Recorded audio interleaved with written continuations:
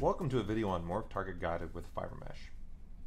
There are several ways to create controlled placement and length of fibers in ZBrush.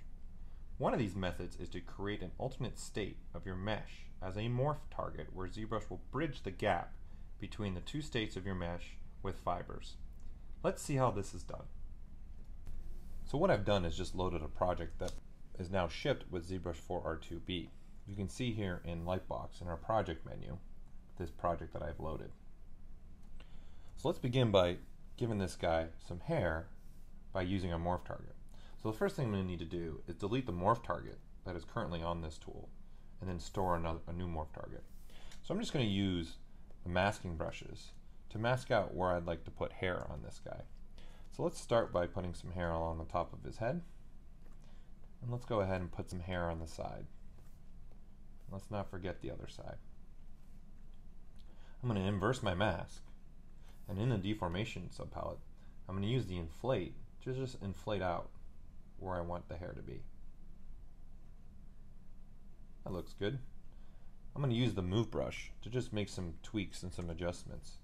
So I want this hair to be actually a little bit taller than the ones on the side.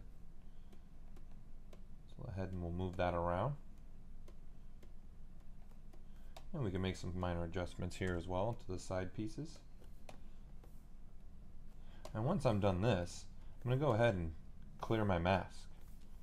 So let's clear our mask. In the morph target, let's switch back to the bald head. Now that we have a bald head, let's put some fibers on him. So we're going to hit the preview button. And what's going to happen is ZBrush is going to create fibers along his entire body. What I'm going to do is click this button right here, which is our Morph Target Guided. Click on that, and what ZBrush is going to do is only put fibers where our morph target and bald head are. So in essence what ZBrush is doing is taking the difference between what the bald head is and what our inflated part is and creating fibers. Also the length of the fibers is dependent by how much the geometry has been pushed out. So to see this, let's turn off our gravity, and let's also turn off our length variation, so we have one length. Let's turn up our coverage so we have a little bit thicker of hair and give him a little bit more hair. Let's also give him some color. We'll make the root blue, and let's make our tip nice light blue. And there you go. We have just created a hair for our guy using a morph target guide. So let's go ahead and take a render and see what we have. You can see in the finished render that we've created some fibers based on difference between the bald head and our morph target.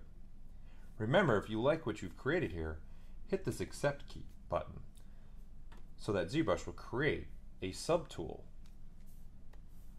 Now that the fibers are a subtool, we have the freedom to select any of our new grooming brushes. In this case, I'm going to select the Groom Hair Toss to manipulate, change, and edit our fibers that were grown from the Morph Target Guided. Thank you for watching this video, and continue to watch more on pixelogic.com.